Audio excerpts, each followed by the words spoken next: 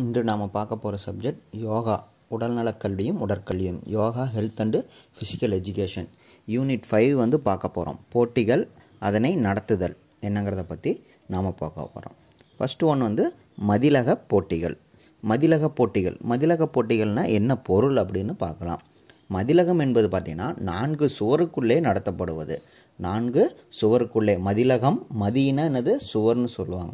அந்த 4 சுவருக்குள்ளே நடத்தப்படக்கூடியது என்னது அப்படின்னா இந்த மதிலகம்ங்கிறது.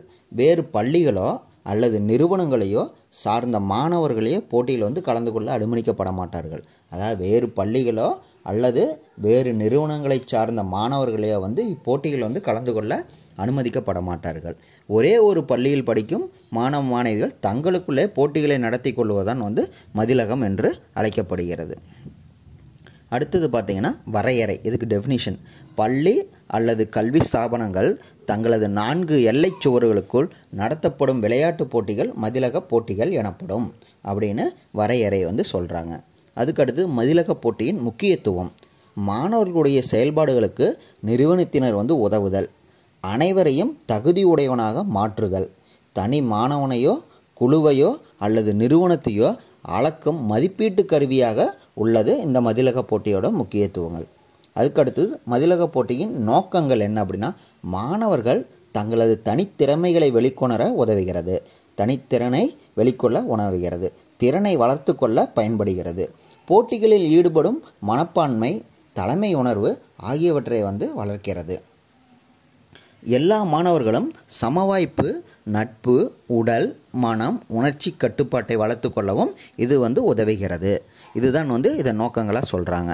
மதிலக போட்டிகள் அமைத்து நடத்தும் முறை என்ன அப்படின்னா, போட்டிகளை நடத்துவதற்கு கீழ்காணும் கூறுகளை நாம் மனதில் கொள்ளலாம் சொல்கிறாங்க. என்ன அப்படின்னா, நிறுவனத்தின் தன்மை, அது எப்படி விடுதி இருக்கா, விடுதி அல்லாமல் இருக்கா அப்படிங்கிறது, உள்ளூர் நிலையும் தட்பவெப்ப நிலையும், அப்புறம் வசதிகள், பொருளாதார நிலை, நேரம், அப்புறம் மாணவர்களோட ஆர்வம், சக ஆசிரியர்களின் ஒத்துழைப்பு, இவற்றையெல்லாம் நாம் என்னது மதிலக போட்டி அமைத்து நடத்தும் முறைகளாக சொல்கிறாங்க. அடுத்து பள்ளியின் வகைகள். அதில் பள்ளி வகை விடுதி பள்ளி, விடுதி மற்றும் விடுதியற்ற மாணவர் கலந்த பள்ளி, விடுதியற்ற பள்ளி, இந்த மாதிரி பள்ளியின் வகைகளை சொல்லலாம். அப்புறம் உள்ளூர் நிலையும் தட்பவெப்ப நிலையும் தனியாக சொல்லலாம். வசதிகள், பொருளாதார நிறைகளை சொல்கிறாங்க. நேரம் மற்றும் பயிற்சி ஆட்டங்கள், இதனையெல்லாம் சொல்லக்கூடியது. இவை தான் என்னது பள்ளியின் வகைகளாக சொல்லக்கூடியறாங்க. அதுக்கடுத்தது பார்த்திங்கன்னா என்ன சொல்கிறாங்கன்னா, இது ஒரு குழுவாக சொல்கிறாங்க. ஃபஸ்ட்டு என்ன சொல்கிறாங்க அப்படின்னா, மதிலக போட்டி குழு ஒன்று ஆரம்பிக்கிறாங்க. அதற்கு கீழே இருக்கக்கூடியது யாருன்னா தலைமை ஆசிரியர்கள் இருக்காங்க. அதற்கடுத்து யார் இருக்காங்கன்னா மதிலக போட்டி இயக்குநர்கள், அதாவது உடற்கல்வி இயக்குநர்களாக சொல்கிறாங்க. அதுக்கடுத்தது துணை இயக்குநர்கள், மூத்த உடற்கல்வி ஆசிரியர்கள் சொல்கிறாங்க. அடுத்து செயலர், குழுக்களில் உள்ள துணைத் தலைவரிடையே தேர்ந்தெடுக்கப்படுவதாக இந்த செயலர். அப்புறம் இணைச் செயலர் குழுக்களில் உள்ள தலைவர்களிடம் தேர்ந்தெடுக்கப்படுகிறது. இதுதான் இணைச் செயலர். இவற்றையெல்லாம் தான் நாம் பார்க்குறோம். அடுத்தது புறவெளி போட்டிகள். இதோட வரையறை என்ன அப்படின்னா, கல்வி நிறுவனங்கள் மற்றும் தொழில் நிறுவனங்களுக்கிடையே புறவெளியில் நடைபெறுகின்ற விளையாட்டுப் போட்டிகளை புறவெளி போட்டிகள் என்று கூறுகிறோம். நோக்கம் பார்த்திங்கன்னா, இப்போட்டிகளில் பங்கு பெறுவர்கள் தங்களுடைய திறமைகளை மற்றவர்களுடன் போட்டியிட்டு வெளிப்படுத்தி காட்டி தங்களுடைய நிறுவனங்களுக்கு பெயரும் புகழும் ஈட்டித் தருவதே இதனுடைய நோக்கம். புறவெளி போட்டிகளை நடத்தும் முறைகள் பார்த்திங்கன்னா 3 முறையாக சொல்கிறாங்க. அவை என்ன அப்படின்னா, பயிற்சி போட்டிகள், ப்ராக்டிஸ் காம்படிஷன், அப்புறம் ஒரு துறை போட்டிகள், க்ளோஸ்டு காம்படிஷன், அதாவது இன்டர் ஸ்கூலு இன்டர் காலேஜ்னு சொல்லக்கூடியது. அடுத்தது பொதுநிலை போட்டிகள், ஓப்பன் காம்படிஷன், யார் வேண்டுமானாலும் போட்டியில் கலந்து கொள்ளலாம். இதான் பொதுநிலை போட்டிகள். இந்த 3 வகையான போட்டிகள் இருக்கிறது. புறவெளி போட்டிகள் முறைகள் 3 இருக்கிறது. அதுக்கடுத்து நிறைகள். இந்த புறவெளி போட்டியின் நிறைகள் பார்த்திங்கன்னா, போட்டிகளை பங்கேற்பாளர்கள் தங்கள் திறமைகளையும் வலிமைகளையும் வெளிப்படுத்துவார்கள், தங்கள் சார்ந்திருக்கும் நிறுவனத்தின் மேல் பக்தியும் மரியாதையும் வைத்திருப்பார்கள், குழு தலைவர் மேல் மதிப்பும் மரியாதையும் வைத்தல், வெளியாருடன் பழகும் வாய்ப்பு ஏற்படுவதால் புதிய நட்பும் உறவும் கிடைக்கிறது. இதோட குறைகள் என்னென்னு பார்த்தீங்கன்னா, போட்டிகளில் வெற்றி பெற வேண்டும் என்று குறுக்கு வழியில் போவது, போட்டி ஏற்படக்கூடும் பொறாமை ஏற்படுகிறது, அதிக நேரம், வீண் பண செலவு, உடல் சக்தி இழப்பு இதெல்லாம் ஏற்படுகிறது. மாணவர்களுக்கு தேவையற்ற மனப்பதட்டம் ஏற்படுகிறது. மனச்சோர்வு, மனக்களைப்பு ஏற்படுகிறது. தோல்வியை ஒத்துக்கொள்ளாமல் மற்றவரிடம் பொய்பேசி பெருமை அடித்துக் கொள்வது, இவையெல்லாம் குறைகளாக சொல்கிறார்கள். அடுத்தது விளையாட்டு போட்டி, ஸ்போர்ட்ஸ் மீட்டு. விளையாட்டு போட்டியின் வகைகள் பார்த்திங்கன்னா 2 வகையாக சொல்கிறாங்க. ஒன்று தரமான விளையாட்டு போட்டி, ரெண்டாவது தரமற்ற விளையாட்டு போட்டி. இந்த தரமான விளையாட்டு போட்டினா என்ன அப்படின்னா, அகில உலக விதிகளை பின்பற்றி நடக்கக்கூடிய விளையாட்டு தான் தரமான விளையாட்டு போட்டி, ஸ்டாண்டர்ட் ஸ்போர்ட்ஸ் மீட்டுன்னு சொல்லக்கூடியது. அடுத்து தரமற்ற விளையாட்டு போட்டி, நான் ஸ்டாண்டர்ட் ஸ்போர்ட்ஸ் மீட். இது பார்த்தீங்கன்னா வட்டாரத்திற்கு ஏற்ப, வசதிக்கேற்ப, இடத்திற்கோ விதிகளை அமைத்து கொண்டு நடத்தும் போட்டிகளாகும். வட்டாரத்திற்கு ஏற்ப, வசதிக்கேற்ப, இடத்திற்கேற்ப விதிகளை அமைத்து கொண்டு நடத்தும் போட்டிகள் தரமற்ற விளையாட்டு போட்டிகள்னு சொல்லலாம். தரமான விளையாட்டு போட்டிகளை ஏற்பாடு செய்து நடத்தும் முறைகள் 3 முக்கிய பிரிவுகள் இருக்குன்னு சொல்கிறாங்க. அதாவது என்ன அப்படின்னா, தரமான விளையாட்டு போட்டி நடத்தணும்னா 3 முக்கியமான பிரிவுகள் இருக்குது. ஒன்று போட்டிகளுக்கு முன்புள்ள பணிகள் என்னென்னு பார்க்கணும், ப்ரீ மீட் ஒர்க்கு. அடுத்து 2வது போட்டிகளை வெற்றிகரமாக நடக்க குழுக்களை அமைக்க வேண்டும். அடுத்து 3வது துணைக்குழுக்களை அமைத்தல். இந்த 3 தான் தரமான விளையாட்டு போட்டிகளை நடத்தும் முறையில் 3 முக்கிய பிரிவுகளாக சொல்லப்படுகிறது. அதுக்கடுத்தது பார்த்திங்கன்னா என்ன இருக்குது அப்படின்னா, விளம்பர குழுக்கள் இருக்குது. இந்த விளம்பர குழு, அப்புறம் உபகரணம் மற்றும் மைதான அமைப்பு குழு இருக்கிறது, நடுவர் அமைக்கும் குழு இருக்கிறது, அடுத்து இருப்பிடம் இருக்கைகள் ஏற்பாட்டு குழு இருக்கிறது, வரவேற்பு குழு இருக்கிறது, அலங்காரம் மற்றும் விழா குழு இருக்கிறது, சிற்றுண்டி மற்றும் நிகழ்ச்சி குழு இருக்கிறது, பதிவு மற்றும் நிகழ்ச்சி நிரலை திட்டமிடும் குழு இருக்கிறது. இந்த வகையில் தான் நாம் என்ன பண்ணணும்னா, இந்த போட்டிகளை நடத்தி இந்த குழுக்களை அமைத்து இதன் மூலம் ஒரு தரமான விளையாட்டு போட்டிகளை நாம் நடத்த முடியும் என்று சொல்கிறார்கள். அடுத்தது நிகழ்ச்சி திட்டங்களை தயார் செய்யும் முறை. நிகழ்ச்சி திட்டங்களை தயார் செய்யும் முறை, அழைப்புதல் அடிக்கணும். அதில் பார்த்திங்கன்னா இடம், நாள், பெயர், தலைமை தாங்குவோர் யார் பெயர், இதெல்லாம் அழைப்புதல் இடம்பெற வேண்டும். அடுத்தது வெவ்வேறு குழுக்களில் அங்கத்தினரினோட பெயர்கள் இருக்கணும். வெவ்வேறு குழுக்கள் இருக்குன்னா அதோட அங்கத்தினோட பெயர்கள் இருக்கணும். அப்புறம் நடுநிலையாளர்களின் பெயர், துறை, இதெல்லாம் வரிசைப்படுத்தப்பட வேண்டும். அடுத்து போட்டிகளை வரிசைப்படுத்துதல், நடைபெறும் இடம், பெயர், எண்களை குறிக்கணும். போட்டிக்கு எண்கள் கொடுத்துருப்பாங்க, அந்த எண்களை குறிக்க வேண்டும். முந்தைய போட்டியின் சாதனைகளை குறித்தல் வேண்டும். இதெல்லாம் தான் நிகழ்ச்சி திட்டங்களை தயார் செய்தும் முறைகளாக சொல்கிறது. அடுத்தது போட்டி நிகழ்ச்சிகளை வரிசை தயாரிக்கும் முறை. போட்டி நிகழ்ச்சிகள் வரிசை எப்படி தயாரிக்கிறதுனா, ஓட்டப்பந்தயங்களை வரிசைப்படுத்துதல், அதிவேகமான ஓட்டக்காரர்கள், குண்டு எறிதல், தாவி குதித்தல் போன்ற விளையாட்டுகளை வரிசைப்படுத்துறது. அதுக்கடுத்து கம்பு ஊன்றி தாண்டுதல், அடுத்து ஈட்டி எறிதல், அப்புறம் தட்டு எறிதல் போன்ற போட்டிகள் காலம் அதிகமாக தேவைப்படுதால் சீக்கிரமாக களப்போட்டிகளை ஆரம்பித்து விட வேண்டும். இதன் மூலயமா என்ன ஆகுது அப்படின்னா, போட்டிகள் முதல்ல எது நடத்தணும், 2வது எடுத்து 3வது நடத்து என்ற வரிசையை தயாரிக்கும் முறைகளாக இதை சொல்கிறாங்க. அதுக்கடுத்தது போட்டிகளின் போது உள்ள வேலைகள் என்ன அப்படின்னா, நடுவர்கள் குறிப்பிட்ட நேரத்துக்கு முன்பே விட வேணும்.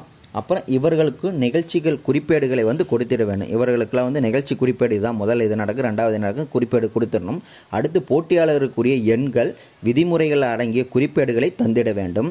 அப்புறம் விளையாட்டு போட்டிகள் ஆரம்ப நாளில் ஒளி தீபம் ஏற்றுதல் மற்றும் உறுதிமொழி எடுக்க வேண்டும். இவையெல்லாம் எடுக்க சொல்லலாம். அடுத்து வெற்றி பெற்ற வீரர்களுக்கு வாகை சூடல் விழா நடக்கும். பின்பு அவர்களுக்கு பரிசுகள், சான்றிதழ் தரப்படும். இவையெல்லாம் போட்டிகளின் போது உள்ள வேலைகளாக சொல்கிறாங்க. அப்புறம் போட்டிகளுக்கு பிறகு உள்ள வேலைகள் என்ன அப்படின்னா, போட்டி நடந்து முடிஞ்சிருது, அதன் பிறகு உள்ள வேலைகள் என்ன, தேவையான கணக்குகளை முடிப்பது, மற்ற நிறுவனங்களிடம் வாங்கிய பொருட்களை கொடுக்க வேண்டும், அப்புறம் உதவிக்கரம் கொடுத்தவருக்கு நன்றியை தெரிவிக்க கடிதம் மற்றும் இமெயில் மூலம் அனுப்புதல். இதெல்லாம் போட்டிக்கு பிறகு உள்ள வேலைகள். அடுத்தது தரமற்ற விளையாட்டு போட்டிகள். 2வது பாயிண்ட் என்னன்னா, தரமற்ற விளையாட்டு போட்டிகள். இதில் பார்த்தீங்கன்னா, தரமற்ற விளையாட்டு போட்டிகள் என்பது உலக விதிகளை பின்பற்றாமல் நடைமுறைக்கு உதவுமாறு பல புதிய விதிகளை அமைத்து அதகுப்படியான போட்டியாளர்கள் பங்கு பெறும் வகையில் நடத்தும் விழா தான் இந்த தரமற்ற விளையாட்டு போட்டின்னு சொல்கிறாங்க. அதாவது என்ன அப்படின்னா, அது விளையாட்டு போட்டி என்பது உலக விதிகளை பின்பற்ற மாட்டோம், நடைமுறைக்கு உதவுமாறு பல புதிய விதிகள் நமக்கு தேவை மாதிரி அமைத்துக்கலாம், அதிகப்படியான போட்டியாளர்களை பங்கு பெறும் வகையில் அமைத்துக்கொள்ளலாம். இதெல்லாம் தரமற்ற விளையாட்டு போட்டின்னு சொல்லலாம். சில வகையான தரமற்ற விளையாட்டு பந்தயங்கள் என்ன அப்படின்னா, குழுக்களின் கூட்டு போட்டி. அதிக எண்ணிக்கையுள்ள வீரர்கள் தகுந்த நேரத்தில் வர வேண்டும். 100 மாணவர்கள் இருந்தால் 25 மாணவர்களாக 4 குழுக்களாக பிரித்து போட்டிகள் நடத்தது. அதுக்கடுத்து பார்த்தீங்கன்னா ஓட்ட நிகழ்ச்சிகள் பார்த்தீங்கன்னா என்ன நடத்துனா மெதுவாக ஓடுதல், தொடர் ஓட்டம், 100 மீட்டர் ஓட்டம். ஒவ்வொரு மாணவனும் குறிப்பிட்ட தூரத்தை வந்து அதாவது உதாரணமாக 85 மீட்டர் ஓட செய்து எந்த குழு குறைந்த நேரத்தில் மொத்தத்தில் ஓடி முடிக்கிறதோ அந்த குழு வென்றதாக அறிவித்து அதற்கான வெற்றி எண்களை அளிக்க வேண்டும். அதாவது எப்படின்னா 5, 3, 2, 1 என்பது போல மேலிருந்து வரிசைப்படுத்த வேண்டும். இதற்கு வந்து குழு போட்டி முறை என்று பெயர்னு சொல்லுவாங்க. அதுக்கடுத்து திறன் குறைந்தோருக்கான சலுகை போட்டிகள் என்ன அப்படின்னா, இதில் ஒரு சிலருக்கு வந்து திறன் குறைந்திருக்கும். அவர்களுக்கான சலுகை போட்டி என்னென்னா, திறன் குறைந்தோரையும் சலுகை முறையில் வாய்ப்பளித்து சமமாக போட்டியிடுகின்ற முறை. அதாவது 10 அடி 20 அடி மட்டும் குறைத்துக்கிறது, அந்த மாதிரி குறைத்து அதன் மூலமாக வந்து நடத்தக்கூடியது. அப்புறம் வந்து தகவல் வழி போட்டிகள் பல இடங்களில் ஊர்களில் வந்து போட்டிகளை நடத்த அந்த முடிவுகளை இமெயில், ஃபோன் மூலமாக தகவல் தர வேண்டும். இதில் ஒரு குறை என்னவெனில் பல இடங்களில் போட்டிகள் நடக்கும்போது பல சாதனைகள் வந்து மாறுபடும். அப்புறம் இந்த முறை போட்டியில் வந்து நேரம் வீணாகாமல் பண செலவு அதிகமாகாமல் மிச்சம் பிடிக்கலான்னு சொல்கிறாங்க. அதுக்கடுத்து திறனறியும் போட்டிகள். இந்த முறை போட்டிகள் பார்த்தீங்கன்னா கலந்து கொள்வதற்காக முதலிலேயே சாதனை நேரத்தையும் தூரத்தையும் தீர்மானமாக குறித்து வைத்துவிட வேண்டும். ஒவ்வொரு தரத்திற்கும் ஒவ்வொரு வண்ணம் ரிப்பன் என்று தெரிவிக்க வேண்டும். வெற்றி கொண்டவர்களுக்கு கௌரவித்துவிட வேண்டும். இதெல்லாம் தான் வந்து திறனறியும் போட்டிகளாக சொல்கிறாங்க. அதுக்கு கீழே ஒரு சார்ட்டு கொடுத்துருக்கேன். எக்ஸாம்பிள் உதாரணத்துக்கு என்ன, தரம் 1, தரம் 2, தரம் 3ன்னு. அதில் வந்து 100 மீட்டர் என்னென்னா எவ்வளோ நேரம் எவ்வளோ இது பண்ணுறது, தரம் 1 என்ன, ரெண்டாவதுக்கு என்ன, மூணாவதுக்கு என்னென்னு, நீளம் தாண்டுதல், இரும்பு குண்டடிதல், அந்த மாதிரி கொடுத்துருக்கேன். அந்த சார்ட்டையும் பந்தயங்கள். அடுத்து பார்க்க பந்தயங்கள் என்பது மற்றவர்களோடு தனது திறமைகளை ஒப்பிட்டு பார்த்து கொள்வது. இதுதான் வந்து பந்தயம்னு சொல்கிறாங்க. பந்தயத்தின் அடிப்படை நோக்கமே வெற்றி தோல்விதான். ஆட்டக்காரர்களின் திறமை, ஆடும் யுக்தி, போட்டி நடத்துபவர், பங்கு பெறுபவர், நடுவராக பணியாற்றுபவர், பார்வையாளர்கள் என்று தனித்தனியாக பிரித்து காட்டப்படுவதால் பந்தயங்கள் வந்து உருவாகின்றன சொல்கிறாங்க.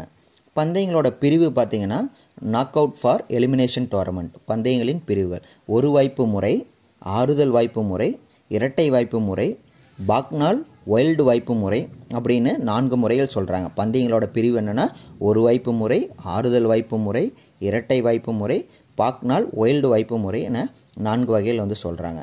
அப்புறம் தொடர் வாய்ப்பு பந்தயங்கள். அதில் பார்த்தீங்கன்னா லீக் ஆர் ராபின்ஹுட் டோர்னமெண்ட்டுன்னு சொல்லுவாங்க. இது என்ன அப்படின்னா ஒரு வாய்ப்பு தொடர், இரட்டை வாய்ப்பு தொடர் என 2 வகையில் வந்து சொல்லக்கூடியது. அப்புறம் பந்தயங்களை நடத்துவதற்கு செய்ய வேண்டிய ஏற்பாடுகள் என்ன அப்படின்னா, போட்டியை நடத்துகின்ற நேரத்தை சொல்லணும், அதே மாதிரி காலத்தை சொல்லணும், ஆடுகள வசதி எப்படி இருக்குதுன்னு பார்க்கணும், அப்புறம் வந்து உதவி சாதனங்கள் எப்படி இருக்குதுன்னு பார்க்கணும், விளையாட்டின் தன்மை என்னென்னு ஆராய வேண்டும், அப்புறம் ஆட்ட அதிகாரிகளின் எண்ணிக்கையின் அளவை பார்க்கணும், போதிய பொருளாதார வசதியும் வந்து செய்து கொடுக்க வேண்டும். இதையெல்லாம் வந்து பந்தயங்கள் நடத்துவதற்காக செய்ய வேண்டிய ஏற்பாடுகளாக வந்து சொல்கிறாங்க. அப்புறம் ஒரு வாய்ப்பு முறை அப்படின்னா என்ன அப்படின்னா, சிங்கிள் நாக் டோர்னமெண்ட் அப்படின்னா, ஒரு வாய்ப்பு முறை என்பது போட்டியில் பங்கு பெறுகின்ற குழுக்கள் ஒரு முறை தோற்று போனால் போட்டியிலிருந்து விலக்கப்படுகிறார்கள், மீண்டும் வாய்ப்பு வந்து கிடையாது. இதுதான் வந்து ஒரு வாய்ப்பு முறை. குழுக்களின் எண்ணிக்கைக்கு ஏற்ப போட்டி ஆட்டங்களின் எண்ணிக்கையை வந்து அமையன்னு சொல்லக்கூடியது. அடுத்தடுத்து உதாரணமாக இதில் பார்த்தீங்கன்னா 12 குழுக்கள் என்றால் 11 போட்டிகள் ஆட்டங்கள் வந்து அமையும். சூத்திரம் பார்த்தீங்கன்னா இதுக்கு ஃபார்முலேஷனா n-1ன்னு சொல்கிறாங்க. அதாவது n என்றால் நம்பர் ஆஃப் டீம் என்பது அர்த்தம். இப்போ 12 குழுக்கள் இருக்குதுன்னா 12 - 1 = 11 ஆட்டங்கள் என்று தெரிந்து கொள்ளலாம். இவை தான் வந்து நாக் அவுட் டோர்னமெண்ட்னு சொல்கிறது. அடுத்தது போட்டி நிரல்களை வந்து தயாரிக்கும் முறை. போட்டியில் கலந்து கொள்கின்ற குழுக்களின் எண்ணிக்கைக்கு இரட்டைப்படையில் இருத்தல் வேண்டும். அதாவது 2, 4, 6, 8, 10, 12 அந்த மாதிரி இரட்டைப்படைகள் வந்து வரிசையில் வந்து இருந்தால் தயாரிக்கும் முறை வேறு. இதே 5, 7, 9, 11, 13, 15, 17 அந்த மாதிரி வரிசையில் இருந்தால் தயாரிக்கும் முறை வந்து வேறு அப்படின்னு சொல்கிறாங்க. அவை என்ன அப்படிங்கிறத நம்ம பார்க்கலாம். தயாரிப்பதற்கான குறிப்புகள்: காகிதத்தில் எண்களை எழுதி சுருட்ட வேண்டும். காகிதத்தை குலுக்கி எடுத்து அதில் இருக்கும் எண்களை வரிசையாக சமபங்காக எழுதவும். சூத்திரத்தை பயன்படுத்தி 2 குழுக்களாக பிரிக்கலாம். அதாவது இரட்டை பெருக்கத்தில் இருந்தால் அதற்கு சூத்திரத்தை பயன்படுத்தி விலக்களிக்க வேண்டும். அதாவது என்ன பண்ணணும்னா, இப்போ ஒரு 30 டீம் இருக்குதுன்னா ஒவ்வொரு டீம் பேரை எழுதி போட்டு சுருட்டி போடுறாங்க. சுருட்டி போட்டு அதிலேருந்து ஒவ்வொரு டீமும் எழுதுகிறாங்க. ஃபஸ்ட்டு ஒன்று எடுக்கிறது, அடுத்து இந்த டீம் கொடுக்கும், முதல்ல இந்த டீமுக்கு, அடுத்து இந்த டீமுக்கு, அந்த மாதிரி ஒவ்வொரு தடவை மாற்றி வைத்துக்கிட்டே வருது. இரட்டைப்படையில் இருந்தால் மொத்தம் வந்து எப்படி பிரிக்கிறது, ஒற்றைப்படையில் இருந்தால் அவங்களுக்கு எப்படி கொடுக்கறது அப்படிங்கிறது பார்க்குறதான். போட்டி நிரல் அட்டவணையை தயாரித்தல், அதாவது 2 பாதி பிரிக்கும் முறை. 2 பாதியாக பிரிக்கிறதுனா நம்ம தான் சொல்லலாம் n-2, n/2 மேல் பாதி, n/2 கீழ்பாதியாக பிரிக்கிறோம். n என்பது குழுக்களின் எண்ணிக்கையை குறிக்கும். எடுத்துக்காட்டாக வந்து இப்போ 8 குழுக்கள் இருக்குன்னா 8/2, n/2ங்கிறது 8/2, 4 குழுக்கள் வந்து மேல் பாதியும் மீதி 4 குழுக்கள் வந்து கீழ்பாதியை வந்து நம்ம பிரிக்கிறது. இதுதான் வந்து போட்டி நிரல் அட்டவணை வந்து தயாரித்தல். அப்புறம் ஒற்றைப்படை எண்கள் நம்ம வந்து எப்படி தயாரிக்கிறது, அதோட சூத்திரம் என்னென்னா n+1/2 அது வந்து மேல்பாதி என்றும், இதே n-1/2 வந்து கீழ்பாதி எனவும் சொல்லலாம். எடுத்துக்காட்டாக 13 குழுக்கள் இருக்குது. 13 குழுக்கள்னா n+1, அதாவது 13 + 1 = 14. அப்போ 14/2 = 7. அப்போ 7 குழு வந்து மேல்பாதியில் இருக்கும். அடுத்தது என்னன்னா n-1/2, அப்போ 13 - 1 = 12. 12/2 = 6. அப்போ குழுக்கள், இந்த 6 குழுக்கள் வந்து கீழ்பாதின்னு வந்து சொல்லக்கூடியது. இதுதான் வந்து ஒற்றைப்படை எண்களோட சூத்திரம்னு வந்து சொல்கிறாங்க. அதுக்கடுத்தது பார்த்தீங்கன்னா இதோட 8 அணிகளுக்கான அட்டவணைகளுக்கான ஒரு படத்தை வந்து போட்டிருக்கு, அதையும் பார்த்துக்குங்க. அதுக்கடுத்து 2 பெருக்கு இல்லாத அணி விலக்கு அளிக்கும் முறை. 2 பெருக்கும் இல்லாத அணிக்கு வந்து விலக்கு அளிக்கும் முறை பார்த்தீங்கன்னா குழுக்களின் எண்ணிக்கையை அதற்கு அடுத்த 2 பெருக்கு எண்ணிலிருந்து கழித்தல். 13 குழுக்கள் இருக்குதுன்னா 16 - 13 = 3 குழுக்கள். சிறப்பு விலக்கு பெறுவது பார்த்தீங்கன்னா இந்த 3 குழுக்கள் வந்து சிறப்பு விலக்கு பெறுகிறதுன்னு சொல்லலாம். அதுக்கடுத்து வந்து விலக்கு அளிக்கும் முறை என்னன்னா 3 குழுக்கள் வந்து விலக்கு பெற வேண்டும் என்றால் குழுக்களின் பெயர்களை தனித்தனி சீட்டில் வந்து எழுத இருக்கணும். அப்புறம் பார்த்தா 3 குழுக்களின் பெயரையும் வரிசைப்படுத்த வேணும். பிறகு துண்டு சீட்டினை வந்து ஒன்றாக வந்து எடுக்க வேணும். முதலில் வரும் சீட்டினை வந்து 13வது இடத்திலும், 2வது சீட்டினை வந்து முதலிலும், 3வது சீட்டை வந்து 8வது இடத்திலும் விலக்கு அளிக்க வேண்டும். இவ்வாறு அளிப்பதுதான் வந்து என்னது 2 பெருக்கு இல்லாத அணிக்கு விலக்களிக்கும் முறைன்னு சொல்கிறாங்க. இவை தான் வந்து பந்தயங்களை வந்து நடத்தும் முறைகள், அதோட எப்படி நடத்துறது, அதோட சார்ட் எப்படி பிரேம் பண்ணக்கூடியது, இது எல்லாமே மொத்தம் இந்த 5வது யூனிட்டில் வந்து போட்டிகளும் மற்றும் அதனை நடத்துதல் எப்படிங்கிறத பற்றி நாம் வந்து சுருக்கமாக பார்த்துருக்கோம். நன்றி, வணக்கம்.